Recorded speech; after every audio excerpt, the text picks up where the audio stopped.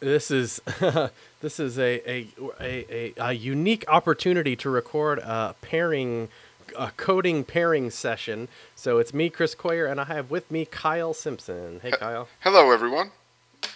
Yeah, and this is really cool. This is it was kind of a session that I lined up through kind of a Kickstarter thing. Although I know Kyle anyway, we probably could have done this anyway. But the idea is, I was like, oh, I'm gonna take this opportunity to learn a bunch of stuff from Kyle. This is gonna be awesome. And and Kyle says, I'll tell you what, I've been like, a little bit like burned out almost on JavaScript, but I got into this project and it dang near saved my enthusiasm for some of this stuff right now. And it's like basically creating a game in JavaScript. And Kyle's got some stuff cooking, so we're gonna take a look at his game, and we're gonna learn tons of stuff about basically like JavaScript and Canvas and gaming on the web. So let's do this thing. Awesome. Yeah. Well, thanks everyone for joining in for this fun little experiment. I have no idea how it's going to go, but we'll have fun with it. As Chris said, yeah, several weeks ago, back over the holidays, I was kind of feeling some drag and some burnout after a long year, a lot of travel. And I thought, hey, I need to do something fun, or I'm just going to give up on JavaScript entirely. So I thought, I'll just make a game. I mean, that's how a lot of people get into programming, is wanting to do games, but we never take the time to actually do it. So I thought, hey, I will actually do that. Now, I'm not a game developer, and I'm also not an artist, so the stuff that you see is not going to be amazing, but it has been a lot of fun, and as Chris mentioned, it has brought me back from the ledge in terms of my sanity. So, so where this started was I started playing around with some different ideas for casual gaming, kind of like on mobile, and some of you listeners may have played some games in this particular genre. For example, Angry Birds or Flappy Bird. The guy that made Flappy Bird also made a follow-up to that game called Swing Copters. That's the one I'm currently addicted to, and he actually made Swing Copters 1 and Swing Copters 2, so I'm currently addicted to Swing Copters 2. Nice. I thought there was a little if Flappy Bird, if people recall. I mean, I don't even have a screenshot handy or whatever. It's basically like you hold down and the thing goes up, and you're trying to avoid obstacles. It was like a really simple input mechanic, but Simple. it was also frustratingly difficult. And it's interesting that he made a follow up game so he wasn't a one hit wonder. No, he made two, so he's made three that I'm aware of. Swing Copters is even harder. So the thing with Flappy Bird, it wasn't that you press and hold, it's that you tap and it makes the bird flap a little bit up. So you have to tap, tap, tap if you want to go up. Yeah, okay. Yeah. And that's the part that made it, that's like so easy it sounds and yet so difficult. Swing Copters is even harder because there's direction to it. You're moving upward and trying to avoid obstacles while you're flying upward. And you tap once to go left, and then you have to tap again to go right. So you're tap, tap, tap, tap, tap, changing direction each time. So it's exactly like the hardest version of what you could imagine with Flappy Birds. He put it into another game. All Anyway, right. Well, let's check out yours. I decided I wanted to make something kind of in that similar idea to Flappy Bird, and what I've created is called Cloud Sweeper. I will take a look at a little bit of the code, but I just want to highlight a couple of things before I even show you this stuff. As I said, this is straight up like silly amateur stuff. There's nothing professional happening here, but there are some interesting things to observe. The first of which is I chose web technology. I didn't build this in Flash, I didn't build it in Swift or Objective-C or Java or any of that. I chose web technology, and that's on purpose. I'm sort of doubling down on the fact that the web needs to win, and the web needs to win by us betting on it, and I think it's up to the task. So you see here, it's just straight up HTML, and there's going to be some JavaScript involved. The entire game, I've probably spent maybe 80 to 100 hours at this point, just kind of on nights and weekends over the last 6 to 8 weeks. So this is not super intense in terms of time. And it's a maybe 3,000 or maybe a little more than that lines of code at the moment that we're recording. I do intend to kind of take it a little further, make it into a game. But you'll notice there's no frameworks involved or anything. This is just straight up JavaScript. I'm got jQuery here so that I can like do some events and stuff, but there's nothing complicated with it, and it's straight up a canvas game. Everything we do is going to be drawn to canvas. I want this to work on all screen sizes, so all the images are SVG. Now, I'm not actually drawing SVG on the screen. I'm taking the SVG and drawing it to a canvas so that I can manipulate stuff. Well, I've already learned something. I kind of knew you could draw images to canvas, but didn't realize that SVG could be the source. Yeah. So literally, I'm creating image elements, and we'll get into this, but I'm creating image elements where the source is an SVG file, and then because that scales so well to any size, I can just draw it to whatever size I want directly to the canvas. So that's the structure of what we're getting in. But before we get into the boring code stuff, I'm sure people actually want to see some gameplay. So let me just pop up Cloud Sweeper. Here it is in all of its terrible glory, the game that I've been working on. So I'll start off with the easy mode. Actually, I'll start off with medium mode here, and I'm going to be playing with my keyboard. You can play with keyboard, mouse, or touch if you're on a touch device.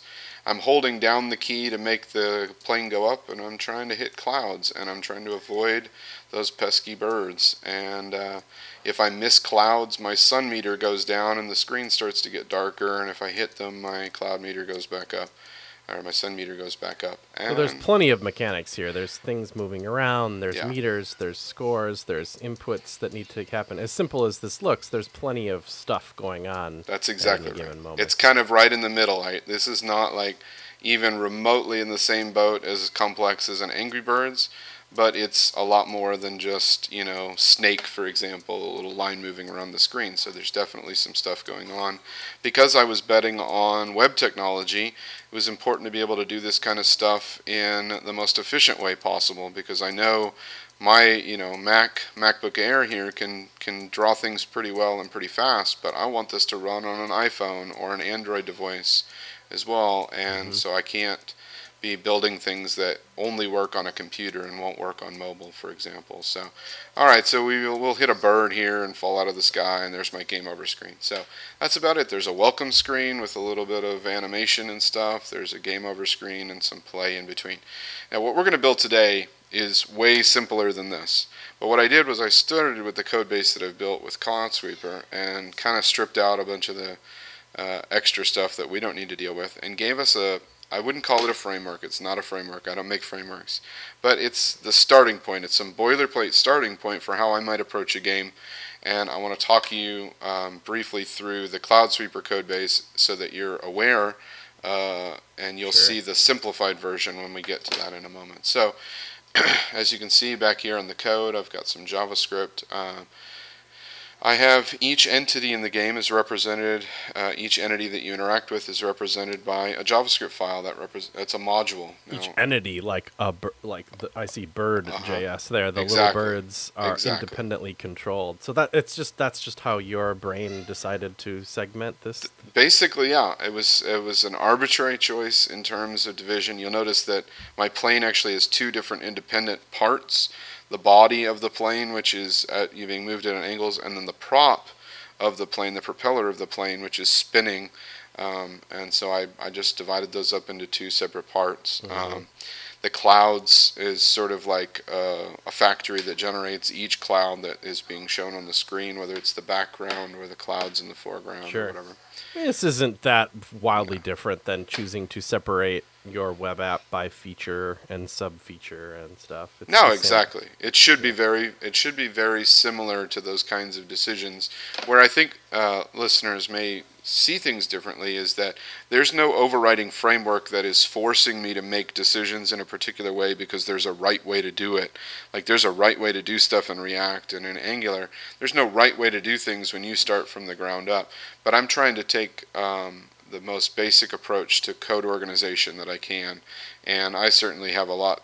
I can improve things a lot, but the goal here was to kind of keep things a little bit separated. So, for example, the screens one, this is what's handling the welcome screen, the game over screen, for example. We're going to get to see it right here. So, yeah, I just wanted to show you. So, in the first second, we get to see, which pattern is he going to use? Yeah, so right off the bat, you see I'm using a straight-up iffy. There's no complexity here. I'm going to create So a that's module like a pattern. immediately invoked function expression, which is that weird parentheses you see Yeah, at the that very stuff right top, there. which means that like whether you call it or not, that function is going to execute at least once here. Yep, That's that's kind of the exactly pattern. right. Yeah. Yep, and you'll notice, we'll scroll down here for a minute. You'll notice that I have a public API. So I declare an object. I like to call mine public API. These are the methods that are going to be exposed publicly, and I return that, and that's about it. So it's by nature it's a closure. There's some variables in here, but that aren't kind of accessible to the outside world unless you choose to expose them through this public API. That's exactly right. That's exactly right. Now, a lot of people turn to classes when they want to organize stuff, and they think, "Oh, I got to make something in a class." Well, there's some questions that you should ask about whether or not a class is appropriate. The first biggest question about a class is, am I going to make more than one of something? And here, these are sort of not going to be made a whole lot of. There's only one welcome screen and one retry screen, and there's not multiple of those that get made. It's always the same one. So that doesn't really scream out at me, I need a class. Another thing is, if there's some sort of natural composition, or what people like to call inheritance, involved, where there's some base abstract thing that I can have multiple different dependents that override and augment behavior. There isn't really much of that here. So nothing about this screams out at me, you need a class, and I don't immediately jump to using more complex patterns just because that's what everybody does. I try to use the bare minimum to get the job done. Here, the module pattern is more than sufficient, and that's what we're using. So as you can see, I have a couple of objects that I set up here, one for the welcome screen. It's got... Well, this just looks like data to me. It's not JSON, but it looks like JSON. It's just kind of like, I'm going to organize my JavaScript such that there's some like clearly easy to see and access and change data. The data isn't buried around in functions and stuff. It's all right here. That's exactly right. And this could be externalized into other files, but part of the reason why it's in the code is I don't want you to have to go looking in 15 different places to find information. So right here, the data that tells us what the welcome screen is. Now the width and the height tell me the native width and height of the SVG file that I created. Of course, it's going to be scaled, so that's why we have the scaled object, which represents the scaled version of it at any given screen size that you're running at. But these are sort of the native things. And then the hit areas, as you might imagine, this is delineating the bounding box for those three buttons, for the easy, medium, and hard buttons. And of course, when I scale the screen, I'm going to need to create scaled versions of those hit areas, as I will fill in down here, so that those coordinates actually match to whatever your screen size is. But this is all like native coordinate stuff. And there's no magic here. I opened up a graphics program with my welcome SVG in it and moved the cursor to the top of the easy button and recorded the coordinates. That's it. So again, trying to be as simple as possible. So that's how I'm going to deal with the welcome screen and the retry screen. And then I also included in here some elements that aren't a screen themselves, but elements that are going to be used in other screens. So the scoreboard, the sun meter, the bar on the sun meter, and the game over text. Those are elements that can be used. And they take the same approach, which is the individual element comes, the source is going to be made into an image element. But then we're going to have a scaled version of it that we cache in here. I should mention that I'm using these canvas elements to cache the scaled versions of the images, and that's an important performance thing. When you're drawing images directly to the main visible canvas, that is really not performant. That's a really slow operation, comparatively speaking. But if you draw, you got to do it because that's what a game does. You got to. But if you draw it to a background canvas that's not visible, and then draw from that canvas onto the main one, it's all like fine and happy and fast. So it's weird. So canvas to canvas is fine, but exactly. file to canvas is not so great. Yeah, when your image has SVG in it, and the SVG could have gradients and textures and all that stuff, you want to pre-cache all of your scaling. So that's what all that's about. But there's really not that much complexity here. Let me scroll down just a moment. The loading, for example. So I'm just going to loop through all of those screen elements, creating an array using some mapping here, and also add on the elements, the screen elements entries. And I call this little method here that's in my utils function. So let me just show you the utils function. It is just a bunch of random So methods that the I've reason created that's for myself. available is because you're probably at the top of this. You say var utils, so it's some global. It's being loaded actually right here. It's being loaded Yep, in it's my... loaded early enough that Mhm. a file later on can use its Exactly. functions. Exactly. All right, so here's my utils and load image on entry. It takes an object that expects to have a source property on it. It adds an img property to it that's an image, which has a source, creates a promise to listen for the onload event of that image. So it's super complicated rocket science. I'm kidding, obviously. To No, wait but for it's that a image to promise load. that won't be resolved until it loads. Exactly, that's exactly right. So it's no more Okay. complex than that. So when I'm loading up all these screen elements, I'm just getting a big old array of promises, and I'm throwing that into promise.all, and promise.all will wait for all of those promises to finish. In other words, all of the image assets for my screens to load before it resolves that promise. Now, if I switch over to the Are game, promises infinitely nestable like that? they Or are. at least They are. Yeah, infinitely chainable like that. So if I switch over here to the game and I show you the part where I'm loading up my resources, I've got a function called load resources here. You'll notice that I'm literally calling a load method on each of my different entities, each of my different modules. So when I call screens.load, that's that method you were just looking at. I'm getting back a promise which will not resolve until all of its sub-promises resolve. And all of these promises don't individually resolve, and then when they're all done, then we know that all the resources for the game have loaded. So some of the benefit to this is that it's all kind of it's all async in a sense, right? It does like screens could resolve before bird resolves, before plane resolves. It doesn't really matter, right? It just waits till they're all done and then does its thing. yeah, exactly. We're requesting all the resources in parallel, quote unquote, and we don't care how fast or relatively quick or slow those load.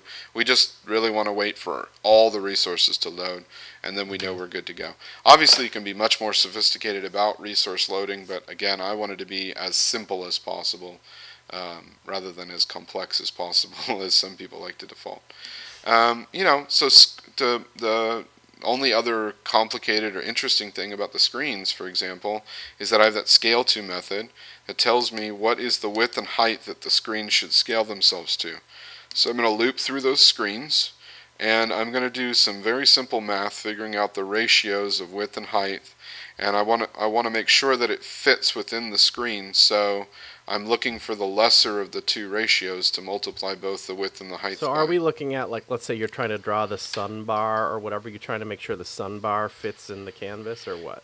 These aren't actually, that part is done elsewhere. These are actually the welcome screen and the retry screen. Oh, the and whole game over screen, the whole thing. Yeah, to make sure those fit correctly within the screen. So we're just figuring out ratios. It's simple math. Here I'm scaling all those hit areas that I talked about, all those boxes. We're just scaling the x1, y1, x2, y2 by that same ratio. And here's where I'm caching the scaling of that screen's image into an off-screen canvas. So I just use a draw image to go from the image element that we created to the canvas element that we're storing it in. And that's it. There's nothing else interesting about that. It's funny. So I'm trying to think. So you got to kind of handle all this scaling stuff on your own in Canvas, in a sense. So like if at one point this canvas is 800 by 600, and then you're on some other kind of screen and it ends up being 600 by 400 or whatever, the hit areas and stuff are kind of on you to calculate. Well, that's the thing is, in the CSS world, we know we have like all kinds of fancy features built into the web platform with that allow for responsive design with breakpoints and all that other stuff. But when you have essentially thrown up a full screen canvas and you've taken over complete control of drawing everything, basically I had to kind of recreate the notion of a responsive canvas by, as you said, making sure that my canvas stays 100% width and height. It's taken over the full drawing area of the browser, but I need logical coordinates that match the coordinates of the actual screen size that I'm in. So yeah, I do have to do my own scaling. So I have different modules for the different entities in the game. They're all kind of laid out very similar to this, not that much more complex. Let me walk you briefly through how the game actually runs. So you'll notice here, this is the code that starts out. I'm waiting for the document ready, which is always a good idea, even if you like to cheat and pretend there is no doc ready. I'm waiting for the document ready event. I'm waiting for all the resources to load. I'm also waiting, this is a mobile thing, but I'm waiting to see if I was able to lock the orientation to landscape mode. So I'm waiting to make sure that all that stuff's happened. Snap to viewport, that's an interesting function. That kind of helps us understand what's going on here. So here's snap to viewport. This is going to pull out my window.innerWidth and window.innerHeight and set those into values, and then do several more recalculations based upon that. So this orientation locked thing, if I wasn't able to lock the orientation, I need to manually figure out that you are orienting the screen in the proper direction, because I've designed the game to run in landscape mode. So if you're not running it in landscape mode, I don't want my drawings to be all weird. But that makes sure that I actually know what the screen size is. Now, anytime you resize the screen, which can happen if you rotate your device or you drag your browser window or anything else, this is the magic where I tell everything else to be relative to whatever browser screen size we're working with. So for example, my viewport width, I want to make the speed of everything relative to a particular known scenario. So I developed at 1200, around 1200 pixels wide on my little MacBook Air here. And so the speeds that I figured out are all calibrated to that. But if you scroll this thing, if you scale this thing down to a, mobile device that's 1/3 of the size, I want the speeds relatively to be the same. So I calculate what that ratio is based on speed, meaning like literally how fast your little plane flies. Exactly. And stuff. Yeah, how fast the clouds. I wouldn't really think of that as that needs to slow down to feel the same. Yeah, but it does. So it does. I just make that calculation once, and then everywhere else that I move something at some particular speed, I multiply it by this speed ratio to make sure that it's all relative to the screen size. I make the plane. This is arbitrary, but I said the plane should be, its width should be approximately 1/3 of the height of the screen. The plane X threshold is where it sits in the visible viewport. So all of this stuff is just little calculations based upon. That probably wasn't the size. first code you wrote, right? I suspect you had a little plane and you plopped it on the screen and started, and then you kind of realized, oh crap, at different sizes, this plane isn't going to look right or move right, or it's too fast or too slow or something. Like, oh, I should come back in here and have some kind of speed ratio. Is that how it went down, or did you foresee some of this stuff? So for the speed ratio particularly, it did not occur to me that the speed would need to change. That was a refactoring later when I tried it on my mobile device, and it was moving like, holy shit, this is too fast. It's like, oh. Right, so that's a good lesson here, though, is that you can start with even less. As bare bones as this is a result of many refactorings already. Absolutely true. Absolutely true. And I've got a long way to go with the code. It's almost embarrassing in terms of the quality of the code. Like for example, this multiplying by 0.95. You're like, well, there's this magical number 0.95. What are you doing here? It just feels right. It feels that the screen should be about 95% of the actual screen real estate. So I just picked 0.95, and that was kind of like playing around with it until it looked right. The birds are whatever the plane size was divided by 3.5. That looks magical. It is. It looks right. I figured out that the bird should scale himself to about that size. Yeah, and if you were with, if there was other people involved here, you might want to, birds are, 1/3 the size of planes. Yeah. Because feels right, Yeah, exactly. So there you go. So really all this stuff is just scaling itself. I'm doing some pre-calculations of the scaling, again, for performance reasons. When you try to make any kind of web-based gaming, you're going to want to have some of that pre-scaling. So it really just amounts to having off-screen canvases and drawing from the image element onto that at the correct size. And all this scaling it weirds me out a little bit, because I've been like not that I've done I don't know. I've been in SVG land a lot, and it strikes me as like, gosh, you could, draw if the main element here was one big SVG, the hit areas would just kind of auto scale. Like you get so much auto scaling for free in SVG, but I have heard at the same time that the performance of SVG isn't nearly what you're going to get for Canvas. So That's what I hear from people, that on mobile in particular, like if your SVG is anything more than a flat color image, like if it has gradients or shadows or anything else like that, what I heard even before I went into the game, what I heard from people was SVG on mobile devices can suffer in terms of frame rate. This game runs at approximately 60 frames per second on all the tested devices that I've had a chance to test on. But I've heard horror stories of people throwing up SVG games on a mobile device and getting 10 frames a second. And I didn't want that. So I went with the strategy of use SVG for the file format, because I do want the native scaling. I want that to be nice, but so that I don't get the graininess or whatever. But actually display a canvas. Those technologies together. Not necessarily saying that's the right way, but that's the strategy I chose from the horror stories that I had read about. So, okay. So, is there anything else interesting here? Probably not. One other thing I want to tell you about the game, just so you understand kind of the flow of events that happen. So let me scroll up here a little bit to something more interesting. Let's go all the way to the top here.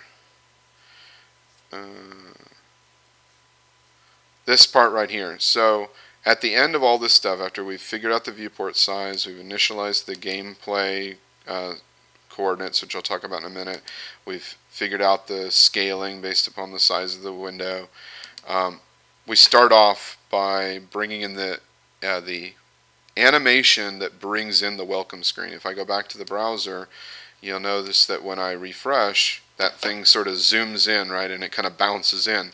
I figured that part out. I scale it up to 10% larger than its size and then scale it back down, and that's all just like calibrated numbers of frames here. So, and it's in the canvas too. That's not like a CSS trick or anything. Yeah, there's no anything other than canvas going on here.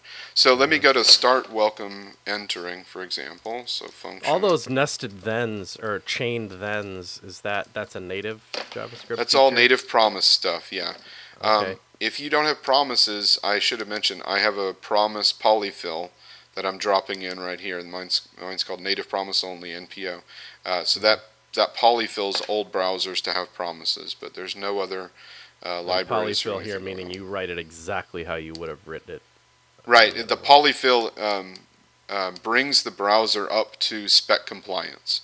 If the browser's older, it gives it a capability that's compliant with what you could expect from a spec compliant newer browser. All right, so start welcome entering. I disable the touch handling while some of those little events are coming in, and it doesn't really matter why I do that, but I don't want you to mess around too much while some of the animations are happening and get variables out of whack. I start up one of my state managements is that I'm welcome entering. I set that to true. I have a little tick counter here, and that's the part I want to talk about, is how I actually do the animations in Canvas. This is not sophisticated at all. It's just simply incrementing a variable by 1. So I'm going to use request animation frame in a loop, and if I'm doing things correctly, request animation frame is going to run. It will run at the same frame rate as the browser, which is going to run at 60 frames a second. So I can use that as my timing for everything else. So everything is calibrated to the assumption of approximately 60 frames per second. So I start.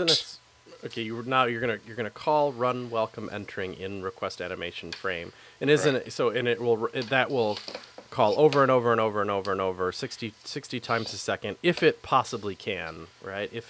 And isn't it the case with request animation frame that if you are doing, say, a bad job or something, that it's not gonna like back up and be weird in the same way that like a set interval would do. It's like a little safer. So what you need to know is that it doesn't have the weirdness of set interval, which is after you do something, stuff is built up in a buffer. So that's the good news.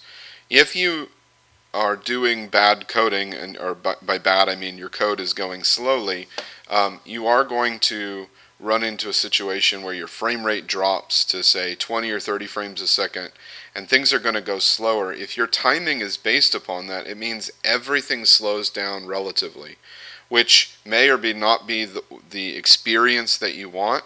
You might want to drop frames, and you could do your own math to figure that out. If you were getting 30 frames instead of 60 frames, then you could multiply all of those calculations that I'm talking about. You could just multiply them by 0.5, and that would drop a single frame in there. I have chosen to keep everything based upon 60 frames because that's my target, and if I'm not hitting it, I need to figure out how to hit it. But you have the option there of your timings being based on that or not. One thing to point out, request animation frame only calls the function once. So you need to keep queuing it up every time if you want it to keep going. So it probably, at the bottom of run welcome entering, it says request animation frame. That's exactly and it right. calls itself. That's exactly right. So I'm about to show you run welcome entering. It's a pretty important little line there in the Yep. in the grand scheme of things in this app. That's a doozy. It's very important, right? So if we are in the state that we are currently entering, I'm going to increment that counter by 1. And if I am less than my threshold, which I can show you later, but I just have an arbitrary, I think it's like 31 frames or something like that is how long I want that entering to take. If I'm still less than that, then I need to do some calculation. This stuff right here, I won't go into too much detail, but I'm just literally figuring out some ratios of what the scale of that thing is and what its opacity is based upon where you are in that tick count. So if you're at 1 of 31, or if you're at 7 of 31, or if you're at 19 of 31, you're getting a different ratio. So this is just straight up math. And then I draw, based upon those numbers that I just calculated, I draw the welcome screen at that particular state. And then I tell it to do it again at the next animation frame. So I have a start welcome entering, and then it transfers control over to run welcome entering, which goes into a request animation frame loop for however long it needs to run. And every time it runs, it draws the new screen. So if I go to function draw welcome, you'll notice that it receives the opacity and the sizing ratio, clears the canvas, recalculates the X based upon where it needs to put the screen now, sets the opacity. This is using scaling of my canvas to do the drawing rather than scaling the elements. I scale the canvas coordinate system. It's a nice fast way to cheat in terms of changing size, and then I draw the screen, and that's it. So what strikes me about a lot of this stuff is how there's so many choices going on here of how you're organizing things, how you're naming things, the fact that where you probably stopped and be like, oh, I'm doing this too much, I'm going to make that a utility method and move it over to this other file. We're not seeing you make those choices right now, but we're seeing the result of those choices, so there you can see that there's a lot of careful thinking and iteration put into yeah, that. but we are at step 50 of that, so it was a lot uglier on steps 1 and 3. Oh, I'm sure it was. So there's and you're using so little framework stuff here. So if people are very new in watching this, so much of this stuff is just Kyle. Like this is Kyle's global utility function. This is some function that Kyle named in there. This is just some variable where you're keeping viewport dimensions that were loaded earlier, so you don't have to reach for the window right now. This is this one happens to be a native function, so this is a function that Kyle named. There's so many. It's either native functions or things you named in here, but very little in here is coming from any kind of framework or whatever. Yeah, there's no frameworks. Like literally jQuery is only there for me to do the touch handling, the event handling. That's the only thing I use it for. So other than that, it's mostly just JavaScript that I wrote myself. And there's the Canvas API and request animation frame. That's about it. I don't use much more of the web platform. Would there be a moment where if you're like, oh, okay, this thing got a little complicated, so I'm going to abstract that out into some other thing and then just call that function. Oh, absolutely. Yeah, that happens. That happens hundreds and hundreds of times. I start out, my approach is to not quote-unquote pre-optimize. So I start out by writing the long form of something, and then I see, oh wait, that snippet is something I've done before, that should be a function, and then I move it out. And so we get to the point where, if I can show you, for example, the run playing function, you get to the point now where literally all of these are just different function calls. This was one giant 1,000-line function at one point, and as I got better and better at figuring out how to organize things, I moved these into purpose-built naming, named functions. So I can look at that and say, okay, I know I'm updating a bird position. I know I'm updating a foreground cloud. I know I'm updating one of the game clouds that I'm trying to hit. I know I'm updating one of the background clouds. I know I'm spinning the propeller on the plane, for example, and this is checking the altitude. So I absolutely did what you just said, Chris. I, little by little, refactored out those pieces of code into functions, and I gave them names that I knew would help me understand what I was doing with that particular piece of code. Oh. So, the last thing I want to show before we actually have Chris try to write some code, that's the fun part of this. The last thing I wanted to show is the game state object. That's the one that's been shown several times. So I have a function called initGame, which sets up a whole bunch of variables that represent all the different things that I need to keep track of during the game. So these are Boolean flags that tell me what state I'm in. Am I entering the welcome? Am I waiting at the welcome screen? Or am I leaving it? Am I entering the play? Am I playing? Or am I leaving play? Am I entering retry, etc.? And then I have lots of these other numbers, like the altitude that the plane is at, which is, these units are arbitrary units on a 0 to 1,000 scale that are going to get calculated based upon actual pixels. Here's my velocity, how fast my plane's moving. This is obviously a big deal. Like, this game state is like, man, this is everything that's going on in exactly. this game. But the nice part is it's one object. You don't have to go searching all over the code. These are the initial states of all these variables, and all these variables get changed during the course of the game, and they're all named in such a way that hopefully you can at least have some sense of, okay, so the welcome leaving tick count, I named it that way so that I know that's the counter that keeps track of the animation when the welcome screen is going away, for example. And then I have a set of the variables that are different based upon the game difficulty. So sure. Game easy, I set them to certain things. The gravity, for example, is at negative 0.4.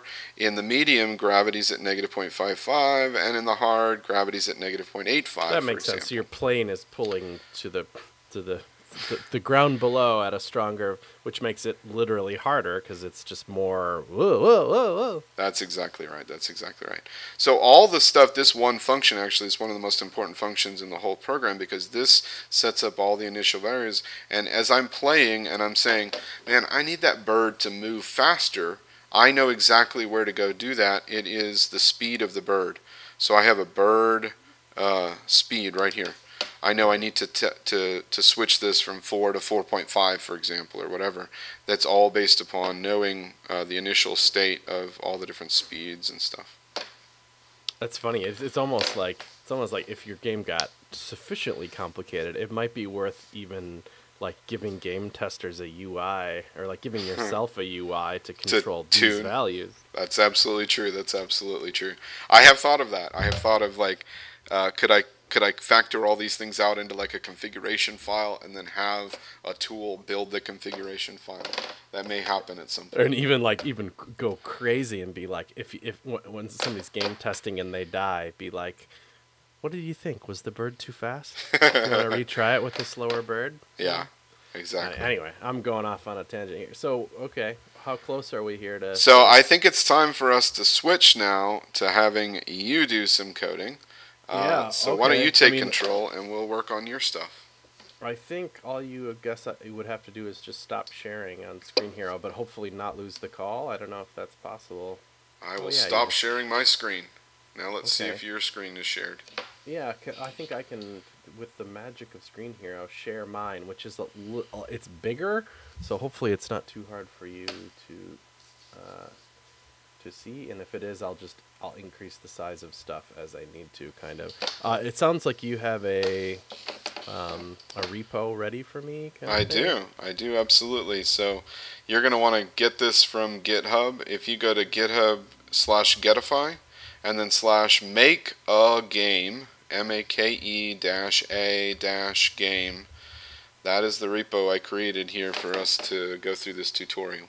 Nice. I'm just gonna do this, I don't know, the Chris Coyier way, I guess, which is, oh, let's see, it looks like I have to scoosh over to my normal world here. I'm gonna clone a remote repository.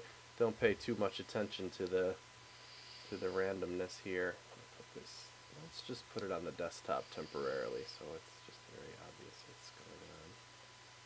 So just for the viewers of this tutorial video, he's using a Git client to do that. Right, it's called we could have done GitHub. it from the command line as well, either way. Easily. I'm just useless at the command line, so I'm gonna not useless. I should never say that, but like I don't know. I use it for everything else, and I like UIs kind of. And then I'm gonna open the project, which when I pulled it from Git, Kyle's made or any Git repository has a folder, a directory for itself, and I just opened it in Atom, and here it is. So do I need a local server to run it, or can I just go to this file URL? Probably We can not. literally go to file URLs, or you can run a local file server, whichever one you prefer. But you can That's literally kind of just amazing open it. these days that you can go to a file URL and it will run. Yep. But it runs. Oh, maybe not. No, it does. It does. This Okay. This doesn't do anything. Oh, this for us isn't yet. Cloud That's- Sweeper. This you're is. gonna have to. Yeah, this is not Cloud Sweeper. This is the stripped down game Yeah. that we're going to make, a much simpler one. So what I want you to do is over in the browser, first thing I want you to do is we're going to open up a couple of images. So open up a new tab with that same URL, but instead of the index.html, open up images. Oh, I see. So we can. Yeah. I I want you to look at those two SVG files. You can look. So I drew a little cactus and I drew a little weird happy face guy. Those are the two image assets that we're going to use. Where you hopefully. used the free vector editing thing, right? It's called Inkscape is what Yeah, I used. And I have that in around about here. 5 minutes I drew out a couple of vector art. That's all. Wonderful. So I got a couple images here. Wonderful. So the premise of the game that I was thinking that I could have you write is for you to have the little face guy, and what we're going to do is we're going to have him rolling, like he's literally rolling. So we're going to rotate him. We're going to have him rolling along as if he's rolling along the ground. Okay. So that's the task that we want to do first, and if we get that working and we still have some time, I thought we might try to have him have cactuses flying, moving onto the screen, and have you have to jump over the cactuses. That's the game premise that I have we here. can certainly give it a shot here. So I do see that this is the DOM is just this, and I have a canvas here, and it looks like you've done some sizing for me already. That part's already done. Yep. Okay, so what should we do? Draw our happy face.svg feller to the screen, or? Yeah, so what we're going to do is we're going to go, first of all, there's a face.js, which I've already created most of for you. So go ahead and open up face.js. And you'll notice this should look familiar. Maybe you could, up your thing. But this, I've already pre-filled this out in a very similar way to the stuff I was showing you there in Cloud Sweeper. So there's my images, face.svg. The native size that I create the file at is 300 by 300, that sort of thing, right? So you'll notice in my public API, I have a scale to method that you need to call. The scale to method is how you tell the face that you want it to be at a particular size. And if you scroll down a little bit to that actual function, Scale to, you can see what it does. It's pretty straightforward. We give it a new width, and it's going to go ahead and make the width and the height the same because it's square, and draw that image onto our our off-screen canvas. So the only problem is we haven't called that function, so it hasn't done it. Well, we actually have called it, but you're not getting him drawn on. We'll see why he's not being drawn yet, but we actually have already called him, and I'll show you that part in a minute. Okay. Yeah, those are straight up global variables that you don't really need to interact with them globally, but they're straight up global variables. All right, so if we go over to game.js, I've set up some stuff already for you, but there's plenty for us to do. I've taken care of all that orientation stuff. You don't want to have to worry about that. I've also taken care of all the event handling, so you don't have to worry about that stuff. So it should work on a touch device sort of out of the box. But what we need to do is actually fill in the details for drawing our little happy face guy. So if we scroll down a little bit, you want to look for a function that's going to be called start function start play entering. So here is where we're going to have this is the beginning. We don't have a welcome screen here. This is just the beginning.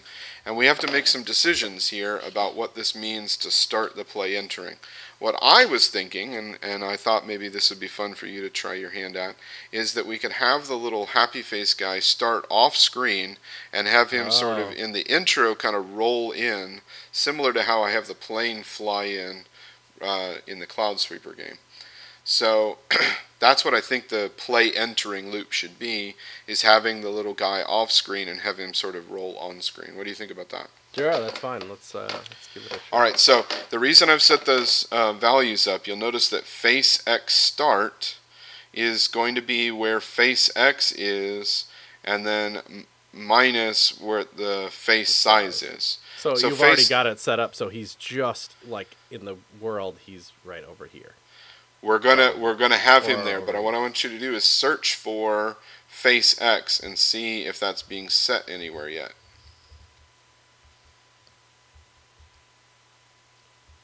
I don't know, not in this file, I guess. Okay, so we need to set that somewhere. That's the point, is we need to have an initial value for it. And if our decision is that the initial value is that he needs to be off screen, then we should set face X to negative its width, I guess, or so the start value is what we're going to use to know to calculate what percentage is he on screen yet. The negative face size is face X is being set here. There's an equal sign happening here. So we are setting face X and face X start to the negative of the face size, which means that he's literally just off screen, like you were saying. Oh, that's fun. This is a tricky way to set two variables at once. Yeah, exactly. All right, so what we need to do then is in our run play entering, which is, you can see we call that there on line 283, we tell that to start running with every animation frame. We need to update the face X position to move the guy in. Okay. So here is part of game state. It is. So like, oops. Let's see. Okay, I lost myself again. Okay, here. This is the loop, and it gets run over and over and over again. Yep. So the to-do comment that I have down there on line 322. Yeah. That to-do comment. This is where we're going to want to do some updating of our game state. Yeah. So maybe the face X position, or what are we updating? No, we're gonna want to make update face X, and we're gonna want to add something to it. So here we want to ask the question: would I want to update it a fixed amount, or would I? Yeah, exactly. If I just did a plus plus plus, if I did just a plus plus, then every animation frame would move by 1 pixel. 1 pixel, right? Or whatever, or some other increment. Mm-hmm. So if we just did 1, does it, let's see what happens, I guess. Nothing quite yet. Or did I screw this up? So we haven't done our draw yet either. Remember, the way I organize this is that the run function is going to update variables, but there's also a draw that needs to be called, and that's not being called yet. I see. So we need to actually call the draw. Okay. We're not worrying about run playing yet, but if you keep scrolling down, yep. There's a draw intro. This is what we're doing, and you notice, go back up. Yep, right there, the draw intro function. Okay. So that's going to draw the face on, and we want to draw him at a particular angle. Oh, I see. Oh, look at that. It's already... Because we want him to rotate. So another thing that we need to do is over time we need to change the face angle so that he rotates as he comes on screen. See, okay. Okay. I have no idea how to do that, so let's do this. All right. So if you go to the init game, go to the function init game. Just search for function init game. You'll notice that I have face Y starts at 0, which is why he's up there at the top. And if you scroll down to face angle, we start him at 0, and then a face rotating speed that I've given you there. Okay. That face rotating speed is a magic number that I put in the comments. It represents about 8 degrees, and it represents that in radians rather than in actual 360 degrees value. Okay.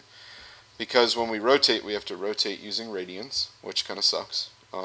But what I did was I said 360 degrees, that's a full rotation of our happy face guy.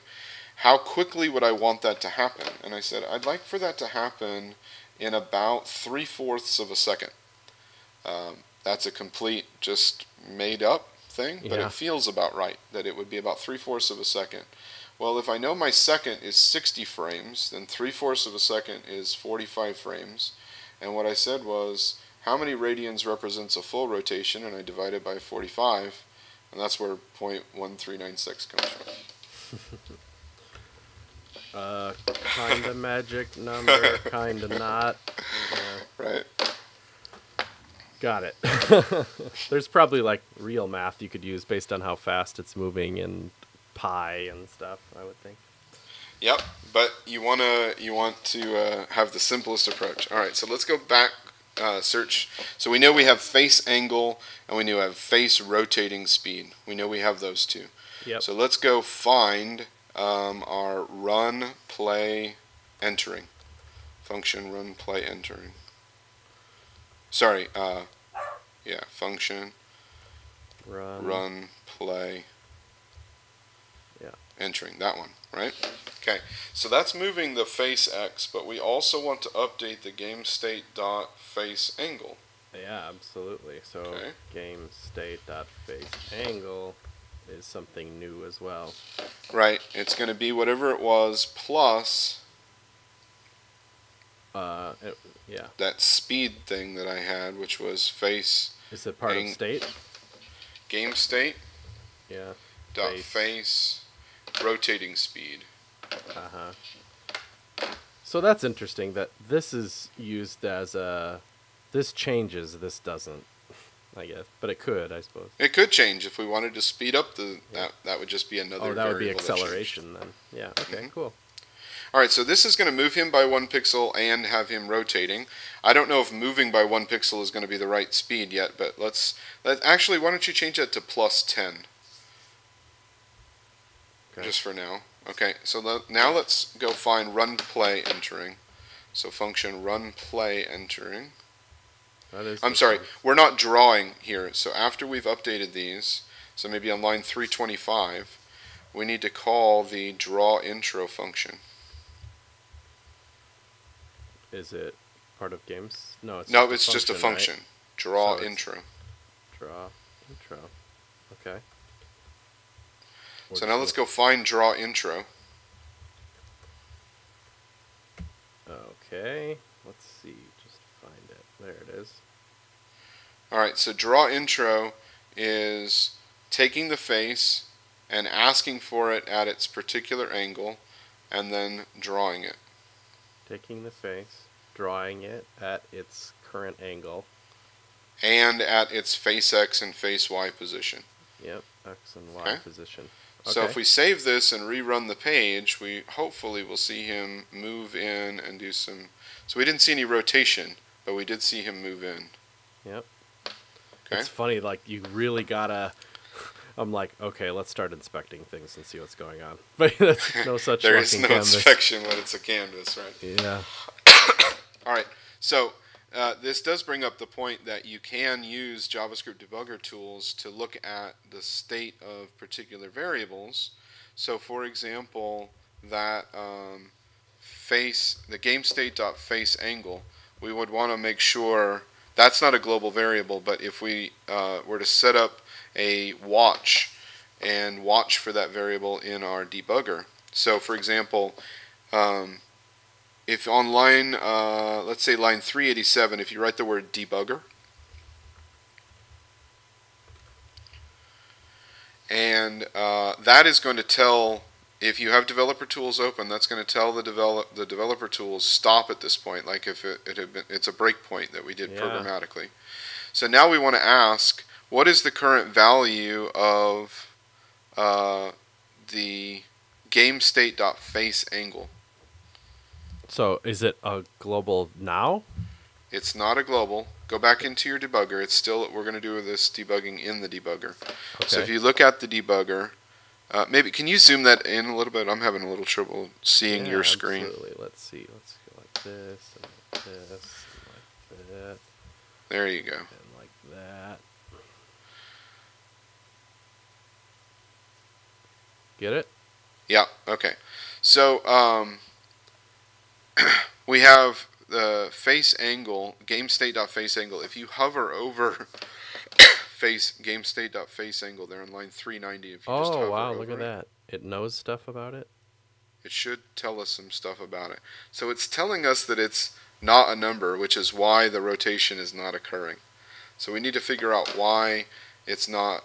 So if you go back to your code editor, take out that debugger statement, or just comment it out for now or whatever. And then let's go back up one step into our run play entering function. Yep. So we set it in here, didn't we? We tried to. We were trying to set it, and something wasn't working correctly. So is this we need to figure. Moment for another debugger or not? Exactly. Really? That's exactly what I would do. Should we do it after or before this? I'd do it before the statement. Okay, so we'll rerun this again, and it has stopped me at this particular moment. So we want to inspect those variables. What is face angle right now?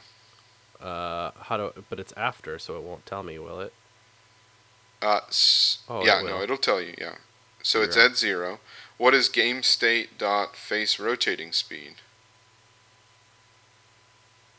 It's the 0.034. Okay, so it's scaled it down because of your window size. Oh, I see. And when you add 0, so that's strange though that it. I don't know where it's coming at nan. I don't know why it's getting into a nan value. That's interesting. Yeah.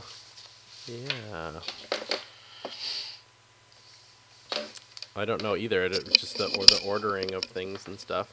This was very valuable to me. I didn't know you could do this. I don't know. As a CSS mostly. I know how those. Now the JavaScript debugger is fantastic for this kind of thing. This is the old school way of doing it, is to put a bunch of console.log statements in there. Oh, that's yeah, absolutely. Terrible idea. Don't use console.log statements for sure. All right, so let's try going back to the draw intro function. So yeah, you can comment out that debugger. Let's go back to the draw intro. That's where we're calling it, and that's where it is defined. It looks like we're not incorrectly naming anything. If we put something that doesn't exist, I mean, Canvas works the same way any other JavaScript would. Like if we called something that didn't exist, like bar would be like, I don't know what bar is, right? It would still. That's going to be a JavaScript error. Yeah, bar is not defined. Okay. But with a property, if that property didn't exist, we wouldn't get nan. We would get undefined. Oh, so it's not a. So get or game. If it's a property that doesn't exist, it does an error. Oh, look at that! It does an error. Yeah. I didn't know because the properties just result in an undefined value. Okay. All right, so here, take out GameState.faceAngle from that function call, and let's just pass in a fixed number for right now. Pass in like 0.4, 0.4. I just want to see if that actually is able to have him at an angle. He's at an angle, but it's a constant angle. Yeah. So at least we know that that part's working. At least we know that we are getting him at an So the angle. problem is face angle is nan right now. Is right here.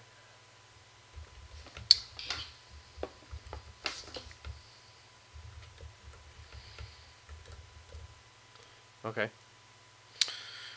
I don't know why this is happening. I wish this was our exercise, but this is just accidental. But we're getting to learn something about using developer tools. Yeah, no, I know. People love this stuff. Like, what the heck is what's the problem? You know. So it's kind of like, how often does draw intro get called? Once, or is this one of those ones that gets called a million times? That was exactly the next thing that I was going to ask. Let's search for the places where draw intro is being called. Draw intro, and if it's being called, it has paren. So there's one and done. There's only one place it gets called, which is in run play enter. Just for grins, take off the parentheses in your search. Oh, okay. Just for grins. So that's where it's defined, called. So that's the only place it's getting called. Yep. Now, it's true that draw intro expects that draw opacity, but we're not using that one yet. I was going to have it also fade in was going to be our next step. Okay. So we don't need to worry about not passing that. But just for completeness sake, you might pass the number 1 there on line 329. Just pass in 1 so that there's a opacity of 1.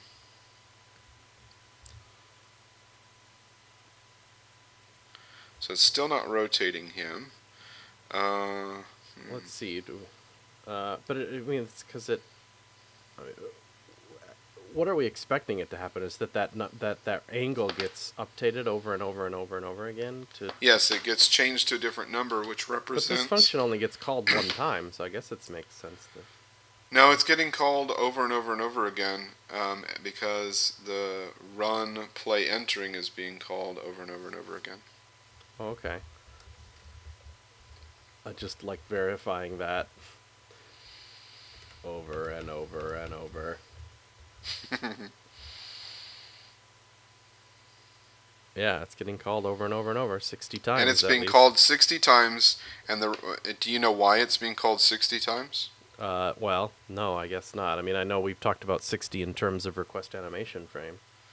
All right, so let's, just to make sure you understand that and the listeners also understand, go back up to the run play entering function.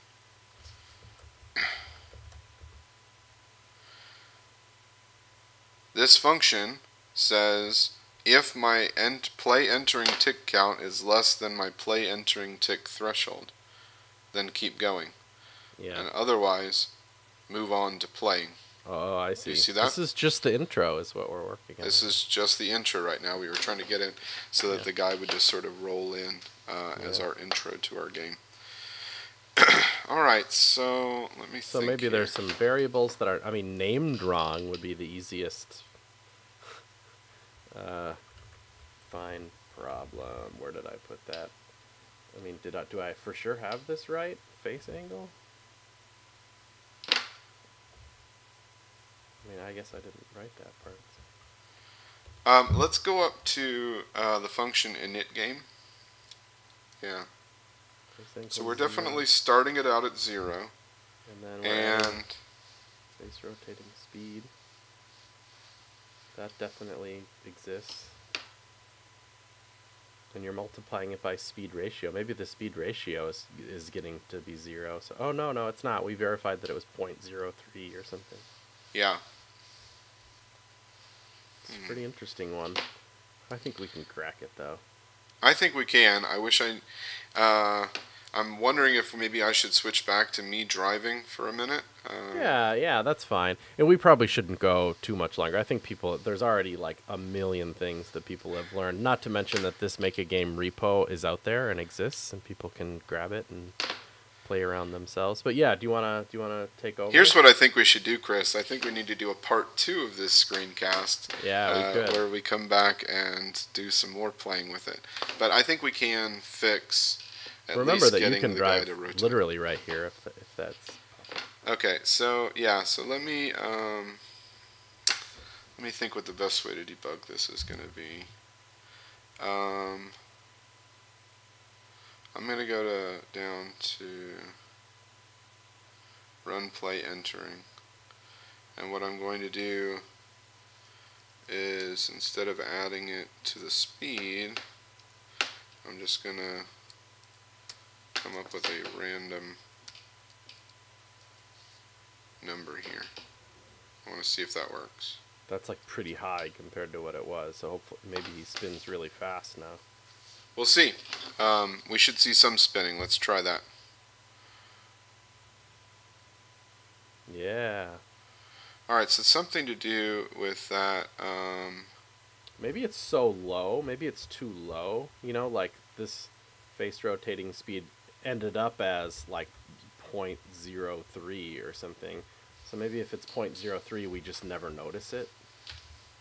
But we were... Oh no, you can notice it. Yeah, we were actually getting a nan value. Right. Which is interesting.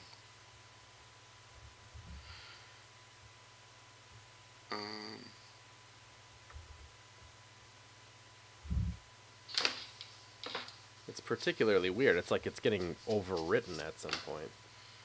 I'm going to try to drive one more thing. Yeah, it's something that we're missing here, and I apologize to the listeners that I don't remember what is happening. I'm telling you, not everybody loves it, but the people that listen to CSS Tricks stuff, I've done so many screencasts where I screw up and they're like, oh, it's so interesting to see what the debugging strategy is here. And this is all new debugging strategy to me, especially without, you know, a lot of help from the dev tools.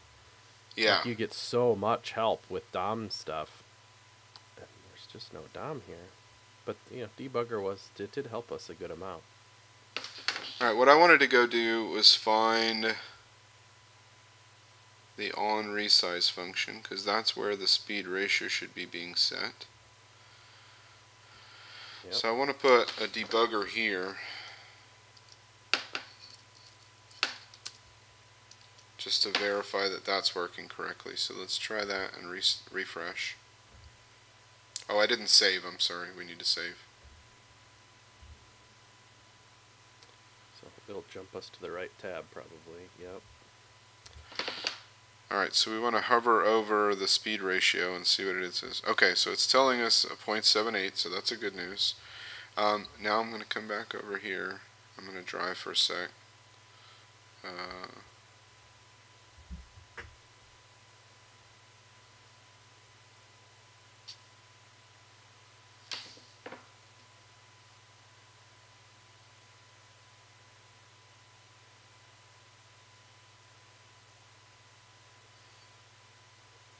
It's so weird that if it's, I mean, I'm thinking like, is there like some closure kind of thing hurting us where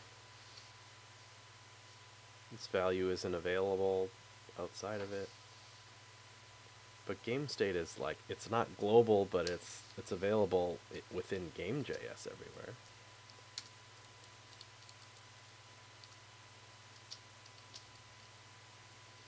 So what we're going to do is have two breakpoints, and I want to make sure we see what order those happen in, because we could have a sequencing problem here. So let's try, do it, click the stop and then refresh. Let's see, stop, refresh.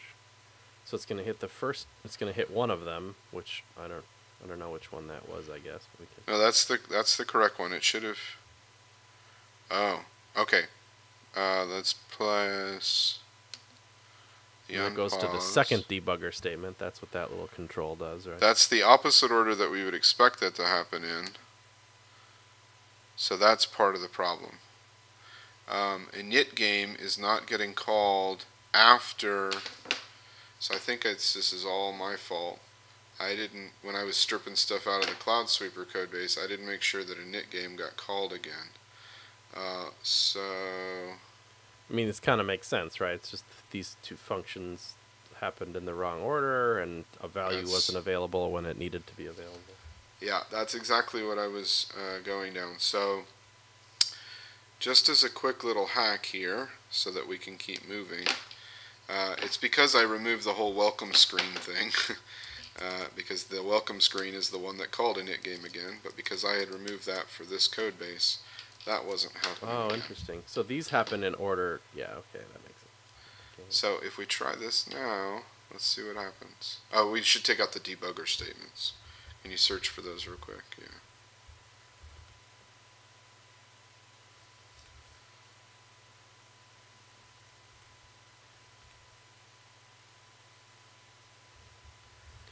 All right. So this is it totally back to normal? We're not adjusting by a fixed value. We're adjusting by the. Oh yeah, look at that. All right. So he's rolling backwards, and that means that we should make the angle subtract it rather than add it. Boom. All right, so now he's rolling in. So All right, I'm going to count that as a huge win. I didn't realize that. I didn't know if we were going to be able to fix that bug. I'm glad we fixed it. No, and I kept with it because I think that it's kind of valuable to understand those things. And you kind of fixed it in your head, realizing that this function didn't get called as many times as it needed or whatever. But you got there through using debugger tools and just experience and stuff. So I think that's useful for people, especially if you haven't you didn't know about debugger at all.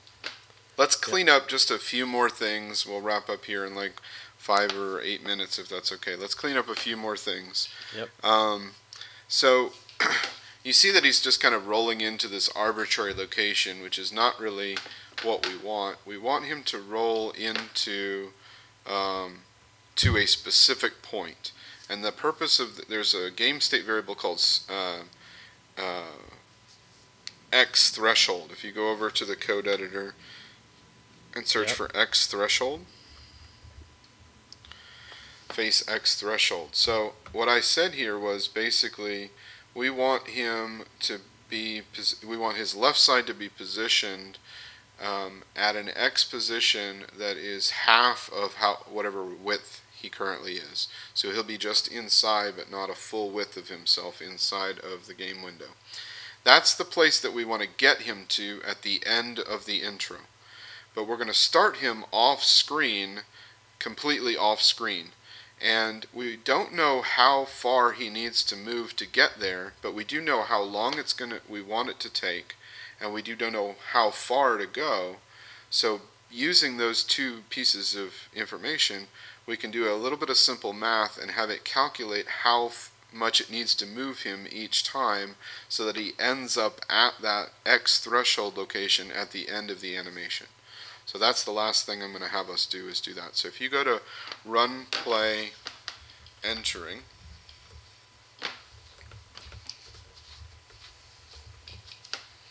Yep. Alright, so run, play, entering here, you'll notice that we were just saying plus 10. Because that was just an arbitrary amount to move him. But what we want to do is say plus a certain amount that figures out that is going to be calculated based upon how far we need him to go. Yeah. Does that make sense? Yep. Alright, so what we want to do is instead of saying game face x is equal to face x plus some value, we just want to recalculate face x every time. And this is this may seem a little bit of a complex math, but it's actually a pretty straightforward math equation. We take the starting position, which was called face x start, if you remember, yep. And we take the x threshold, okay. So I think it was called face x threshold. Yep. So and actually I did that in the reverse order, so we need the first one minus the second one. Yeah. Mm-hmm. So that's how far he needs to move, and I would wrap that in parentheses. Mm-hmm. We'll do that. Okay. Now, that's how far he needs to move. So let's just say that's 100 pixels, right? Just for simple math. The way we know what position we are currently at is to ask where is the play entering tick count with respect to the play entering tick threshold. Those two variables up on line 321, they go from 0 up to 60, right? So if Yeah. we take play entering tick count divided by play entering tick threshold, we're going to get a percentage value, a number value that represent our percentage of the way through our animation. So, so like the percentage through or whatever is this one Yep. divided by this one. Yep. Okay. And if we take that percentage and multiply it by the total amount that he needs to move, then it will automatically position us correctly at each frame. So if we multiply it by, I don't know if that's a good name, but there you go. So that might just do it right there. That's where we're going. Yep, let's try it now. And that's where, is that the X threshold? That's where you kind of were envisioning him ending up? We came too far in, I think, so I might have missed something here. Let's make sure. Or maybe he started to, it looks like he's starting right here, not off screen. Right. What did we miss here? Well, what is this threshold all about? Where does that, is that a kind of a magic number deal too? That's calculated in the on resize function. If you look for function on resize, The X threshold is the size of the face halved. mm-hmm. Okay. Let's go to the place where we set X start, face X start again.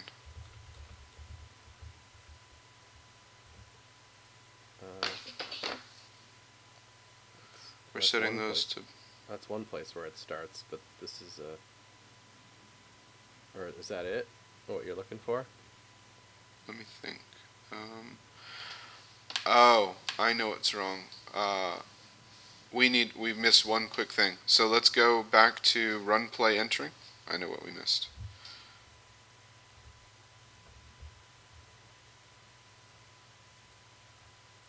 There we go.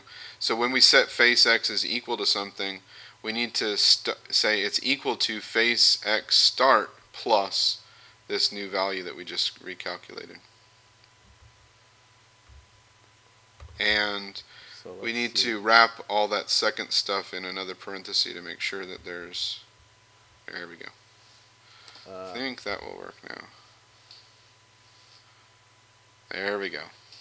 That's exactly what we wanted him to do. The only other thing that we'll do on cleanup is let's give it a different Y for now. I was going to have us calculate the Y based on altitude, but we don't have time for that. So let's just go to the function init game. Because rolling at the top is weird. You're gonna make him roll It's on weird. the bottom. I'm going to have him roll at the bottom. So just so it doesn't look so weird. All right, so Yeah. right there where we say face Y, let's say viewport dims, that one, dot height minus The face. game Y. state dot face size. That makes sense. So it's as tall as the window is minus as tall Minus as his height. Yeah. Mhm. Okay. Almost. Uh-oh, what did we miss? Did we not save? Or Maybe it's a out of order error again. oh, maybe face Y is getting calculated somewhere. Let's search for face Y. I might be having that being calculated somewhere. Yeah. Look at altitude and stuff. Maybe we. Okay, clear- let's go to that function. Just yeah, Yeah, that's let's fine. just- That'll work too. Yeah. So there. Yeah. There So we go. what was that? That does some fancy thing that we should probably get into another time. We'll get into that in part 2, but what that is going to do is that's going to allow the guy to jump whenever we click the space bar and make him Oh, jump. neat. There'll be an altitude that changes and the gravity that pulls him back down. Yeah. So face Y will be calculated on an animation basis as well. Pretty good stuff. So if you'll recall, everybody, that we started looking at Cloud Sweeper, Cloud Sweeper, and looked at that code base, which will also be open source, I believe, Yes. under Kyle's repo. At perhaps by the time you're watching this, I'm not sure, but this is a Should be. very stripped down version of that gives you quite a bit for free. Again, not a framework, but it's like how you might approach organizing, naming, structuring, that kind of thing. A canvas game like this because the performance is good. You can draw SVG to this thing. I mean, this could be end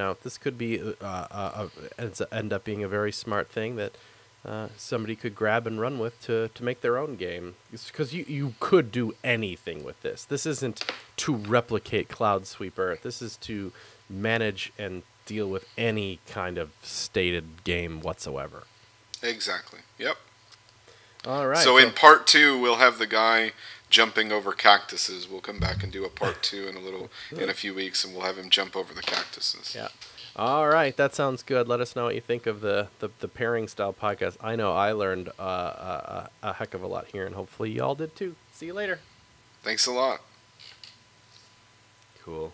I can just cut it right there. I was using a fancy software.